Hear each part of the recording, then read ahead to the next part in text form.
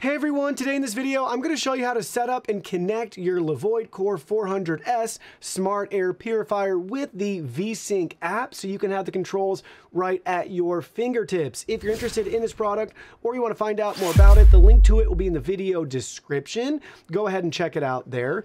First thing we have to do is on our iOS or Android device, search your app store for the VSync app, download the app, sign in or create an account, and then we'll be at this main screen where we're ready to add our new device. So hit that plus icon in the top right hand corner, and here we go. It's going to scan and search for devices, and it found our device right there. Now we have to go ahead, press and hold the power button for 5 seconds until the Wi-Fi light starts blinking. So we're going to hold that right here for 5 seconds. There we go. The Wi-Fi light is blinking.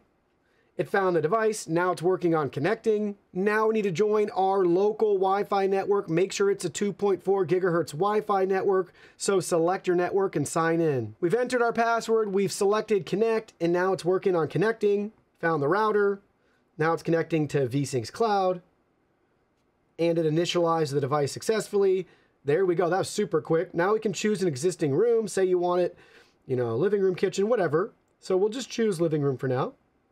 We can add it to living room there. Whatever. And then we're good to go. So now we can name it too. We'll just do 400S. Keep it simple. Save. Finish. Firmware update. We're going to go ahead and do that now. Firmware has successfully been updated. That actually took less than a minute. Select done. Now we have an option for subscriptions. We'll subscribe later.